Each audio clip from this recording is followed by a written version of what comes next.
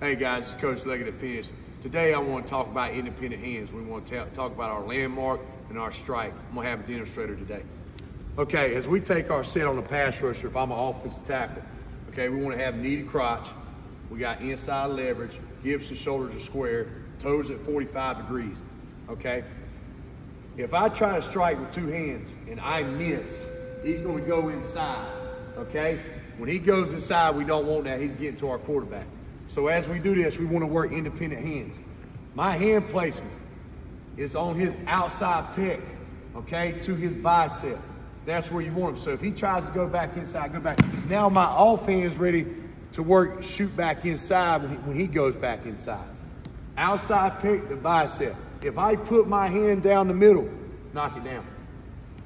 Now he's going to run right by me to the quarterback. We don't want that.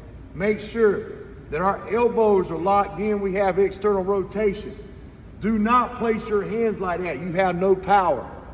Okay, everything we do in the weight room cannot transition to the field when our hands are like that. So we want external rotation, elbows here. Now when I strike, I can deliver a blow to the outside pec to the biceps.